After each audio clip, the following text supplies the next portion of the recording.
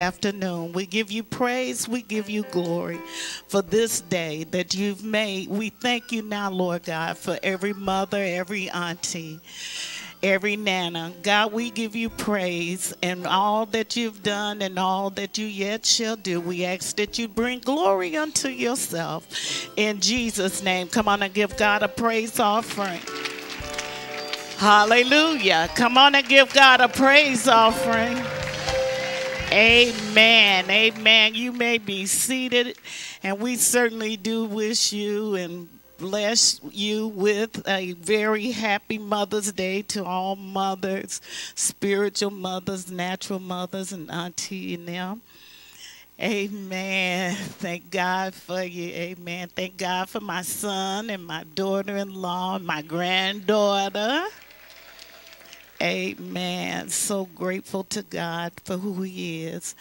Amen. We give God glory and honor. Thank Him for our Lord and Savior Jesus Christ and our Holy Spirit. Amen. Want to thank all of the leadership, apostle-elect and elders for stepping in on last Sunday for me. I certainly do thank God for all that He's doing and all the help that we have. Amen. Amen. We're in Genesis, the 21st chapter. Before we bless the babies, we're going to have a word today. Amen. On this Mother's Day. Amen. And I was looking in the word, and I thought about Hagar and circumstances of her life. I wish I had me some help. Amen. Hagar, we know that Abraham's wife Sarah, because of her unbelief in waiting for God to give her that son of promise, she tries to help him out. How many people have tried to help God out? Amen. And in helping God out, she gives Hagar for him to have a child with. And his name is Ishmael. Amen. Which had altered the history, altered the lives of not only the Arab people, but also the lives of the Jewish people. Come on, somebody. It pays to wait on God. I can't give me no help. Amen. It don't matter how long it takes for that promise to happen. If you just hold on, God will make it happen for you. Amen. Too many times we alter the plan of God for our lives because we're anxious. And the Bible says not to be anxious for anything. Come on, sister. Not to be anxious. Amen. Because with prayer and what? He'll make your request. Come on, you can make it known and He'll make it happen for you. We come to in Genesis, the 21st chapter, verse 9.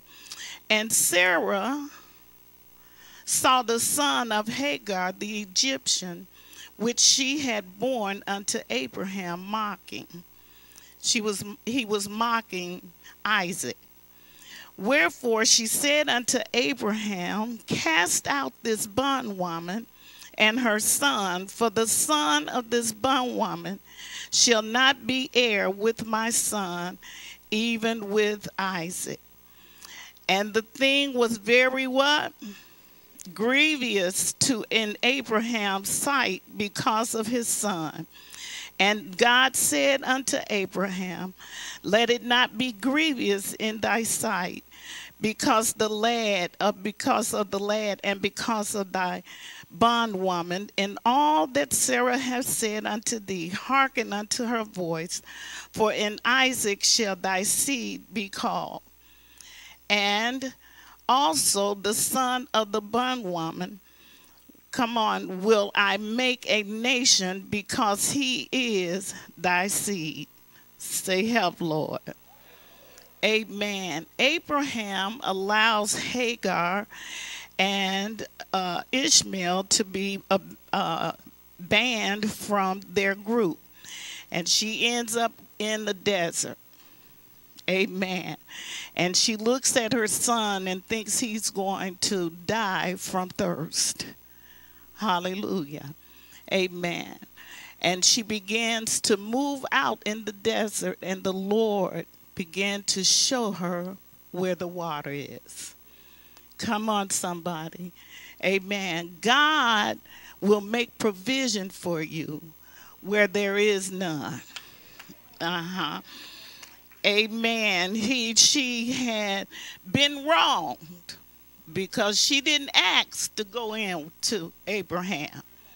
She was told, come on, for Abraham was going to come in to her. Amen. And there are certain situations and circumstances that befall many people. Oh, come on, somebody. And it would look like it's hopeless. But when you trust God, He'll make a way. Amen. He'll make a way. Amen. He'll make a way for all our children. He'll make a way. Come on, somebody. Even when it does not seem they're going the way you want them to. God will somehow turn it around. Come on, somebody. You don't have to worry because God will take care of them. And what God said to Abraham, he said, you know what? He isn't the son of promise, but he is your seed. Come on, God will take care of the seed. Amen. It does not matter if the seed don't live with you. God will take care of the seed. Isn't that good to know? Come on, amen. They could be on their own. They could be in another state. They could be in another place. But God will honor your prayers. Amen. Amen. God knew that they couldn't live in the same house. Hallelujah. So he had them to be separated so that Ishmael wouldn't be jealous of Isaac. Oh my God. Because he was going to be a king in his own right. The travesty is that the brothers still don't get along. Amen. The travesty is that it's a demonstration that the flesh and the spirit cannot come together. I wish I had me some help right here. Amen. But nevertheless, say nevertheless, God will sustain them. He'll sustain them because one day they will come together. I wish I had me some help. One day they'll be brothers for sure. Amen. But nevertheless, Ishmael was great. Amen. And there's still a war between the flesh and the spirit. Amen. So Paul, he began to look at the situation concerning the law. And he uses Sarah and Hagar as an example. Amen. Let's go to Galatians, the 4th chapter.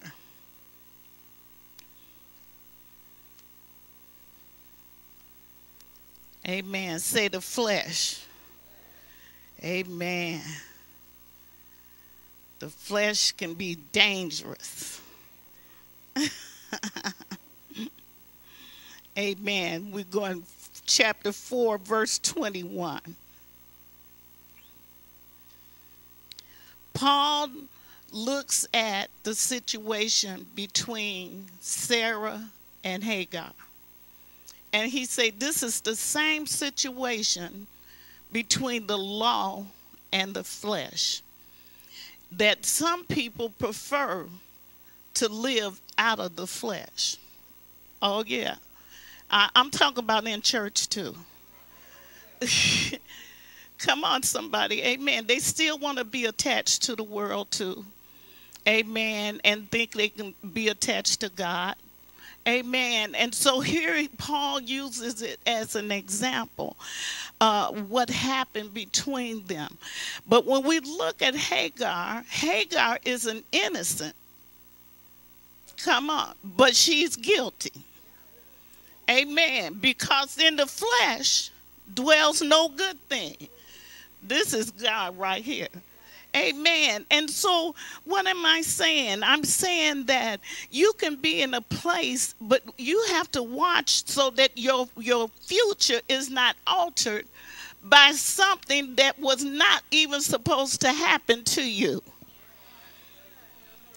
Oh, come on, somebody. Amen. That's why you have to watch your associations. You have to watch who the people who you hang around with. Come on, amen. You have to watch the company that you keep.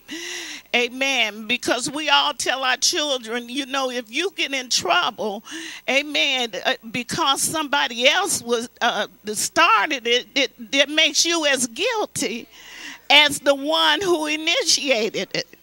Oh, my God, help us all. Amen. So we have to be careful who we associate our spirits with. We have to be careful who we associate with because it can turn us into another place. We can end up in another place. How many people have had to live out of another place? Oh, God, help us all. Come on, somebody, because why? You were tempted to do something that you knew wasn't right. My God. But after all that's said and done, what Paul says is that the turnaround depends on you. Amen. In Galatians, the 4th chapter, he say, tell me, ye that desire to be under the law, do you not hear the law? For it is written, Abraham had 2 sons, the one of a bondmaid and the other by a free woman. But he who was the bondwoman was born after but the free woman was born by what? Amen. Our children have to know that they are a promise. Amen. And that God has a future already orchestrated for them. Y'all won't help me. Amen. So they don't want to be in a hurry for what is not good for them. Come on, somebody. Amen. Because it's only going to get them in trouble. And when we look at this story, we can see how one's life can be altered. It can be altered when you don't wait on God and wait for the right man or the right woman to come in your life. It can be altered when you have children too soon. I wish I had me some help right here. We can alter our future, come on somebody, when we get with the wrong people. But when we stay on course, when you listen to that mother, when you listen to that father, they'll keep you on track. They'll help you. Come on, somebody. You might not like a no, but it might be the right no for you. Oh, I wish I had me some help. Amen. It'll be a no that will exalt you in due season. It'll be a no that's worth all that you shall become. Why? Because you waited on God and you listened and you adhered to the advice of your mother, your father. Come on, somebody. Amen. But when we look at this, we see that we have a choice. Amen. And our choices can alter our future. Amen. Our choices can slow our future down. You wanted to be this, but come on, somebody. Amen. You had an opportunity to go to this school or that school. Amen. But amen, you didn't utilize that opportunity, so you got to go the hard way. Amen. You can listen to your parents and they'll keep you from going the hard. Amen. Listen to them while they can help you. I wish I had me some help. Amen. Listen to them while they can give you some direction and some clarity in your life. Oh, I wish I had me. Amen. We live in a generation that think they're smarter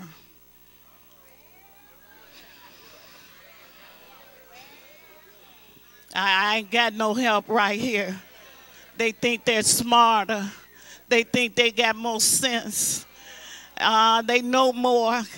Amen. Even though they haven't had the experience. Come on, amen.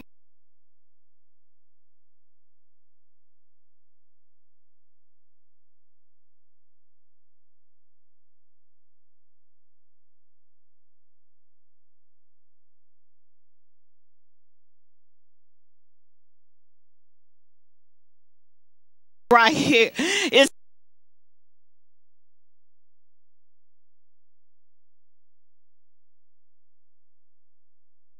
some things you don't have to go through. Amen. You don't need no boyfriend. You don't need no girlfriend. Come on, somebody. You need them books. I wish I had.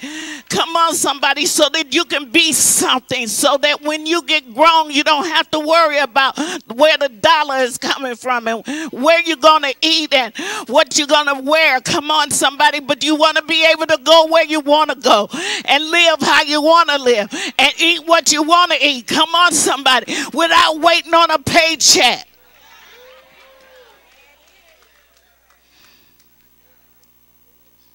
Amen. A mother can help you if you listen to her.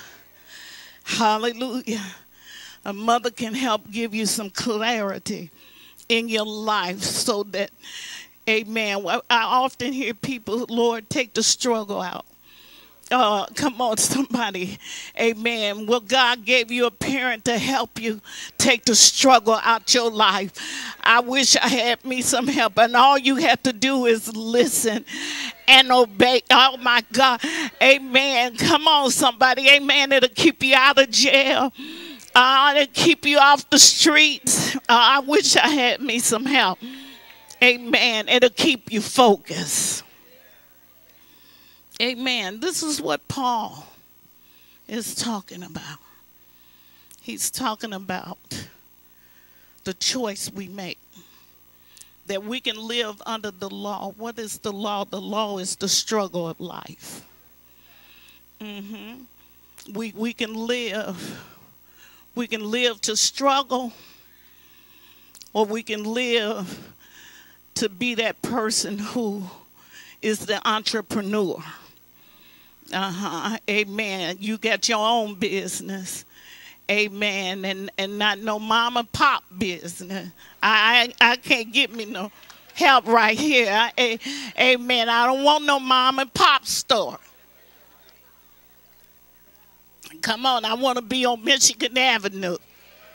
I wish I had me some help right here. Amen. See, the law will make you say, I should have. The law make you say, I should have listened. I should have taken the opportunity. Amen. But we thank God. We thank God that even in a mistake, He'll make provision for you. Even in a mistake, He made provision for Ishmael so that he would be rich and live off the land that he was thrown to. Oh, I wish I... Amen. When you understand you have made a mistake, you know that it is up to you to make it better for the next person. Amen. To become a testament that you don't have to go down this route. All you got to do is listen and make a plan for your life and include Christ in the plan. I wish I had me some help. Are y'all with me right here?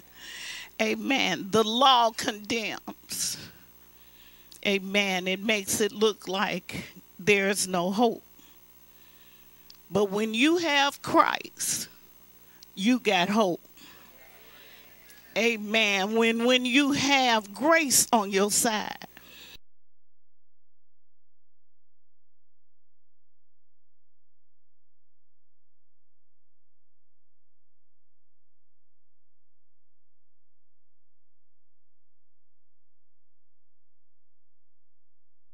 learn as young adults and young mothers and fathers to teach our children that there is a way that seems right to a man, but the end thereof is destruction. Oh my God.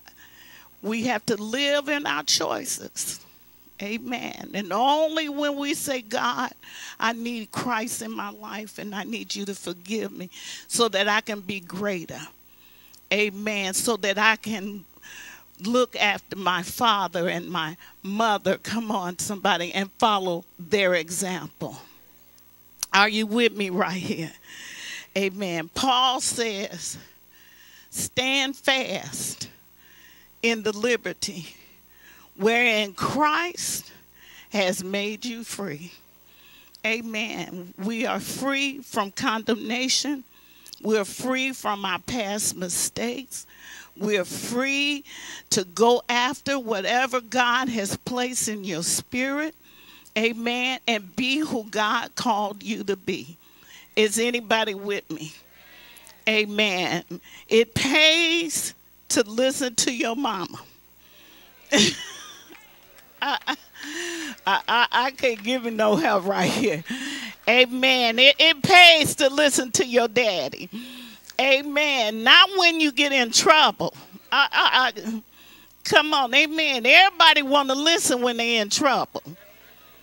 Amen. Everybody want to do anything they can to get out of trouble. Oh, but see, you don't have to get to the trouble.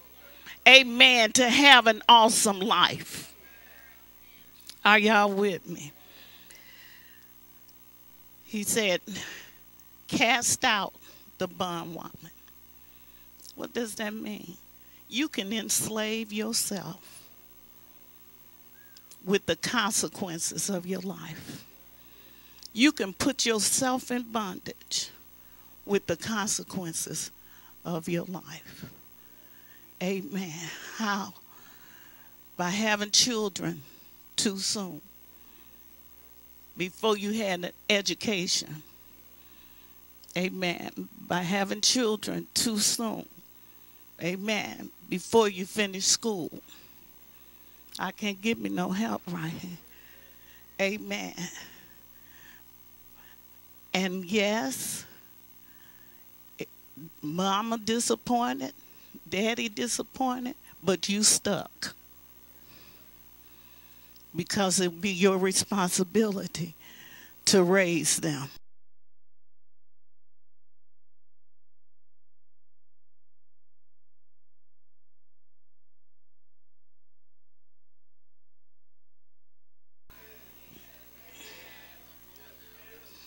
Our streets are full, and the payment of is travesty. Amen. And death all over our streets. Y'all won't help me because somebody was a parent too soon. Y'all, amen. Someone wasn't a good example. I can't give me no help right here. Amen. Because someone wanted to lead the life by their flesh. And amen. Because of the selfishness of those who would just have a child and drop it.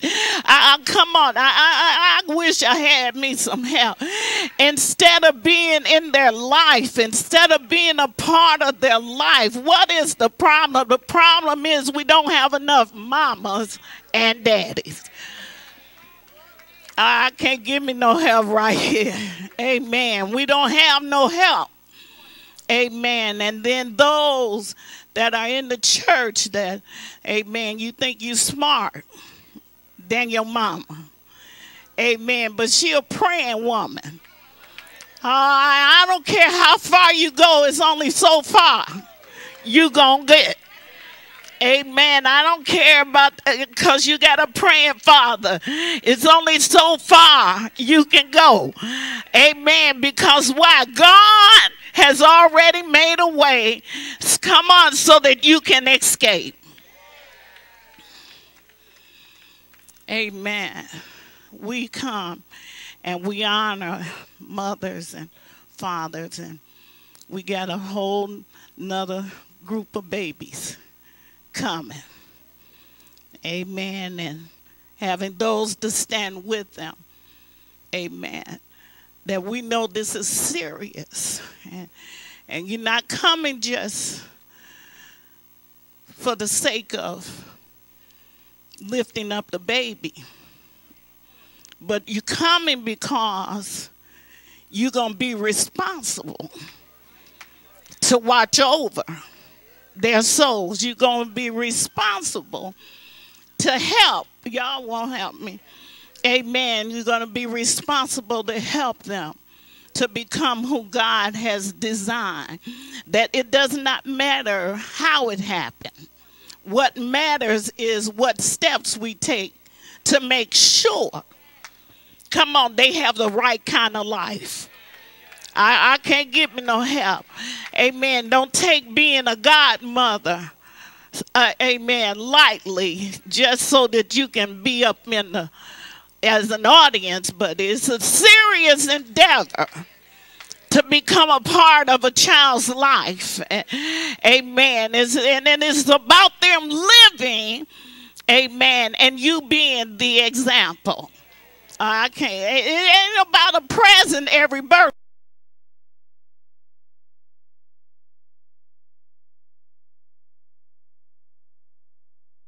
They're going in the right direction. Are you helping to encourage the parent to make sure that the children go in the right direction? I can't give me no help. Amen. There is a way that seemeth right to a man. There's a choice. Amen. But while they of age, you are making choices for them. You either verbally making choices or you physically making choices by how you live. Come on. Amen. See, they used to say a child would do what you say do, but they forgot one part. A child would do what they see you do. No. Amen. They will become what they saw or what they see you do. I can't give me no help. Amen. That's why you have to be honest and say, I made some mistakes. Come on, I had to ask God to forgive me. Oh, my God. Amen. I don't want you to do everything you saw because everything I did wasn't necessarily right. Amen. But I want you to become greater than. I want you to do more than I've accomplished. Oh, I wish I had. See, if we follow Jesus, Jesus told the disciples, he said, greater works than these. You won't be greater than me, but you're going to do more than I've done. Amen. And we have to raise our children to do more and become more than we've become.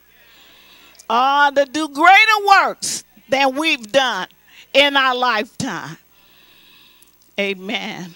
And give them that opportunity. Praise God. It's Mother's Day. It's a great day.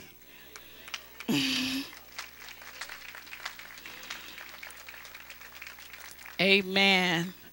God made mom. Amen. And he also made woman. Even if she never had a seed, she has the ability to be a mother.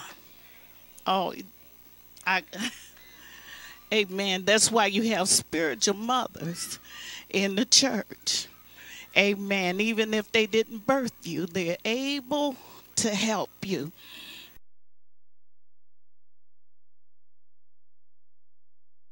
Amen. Because why?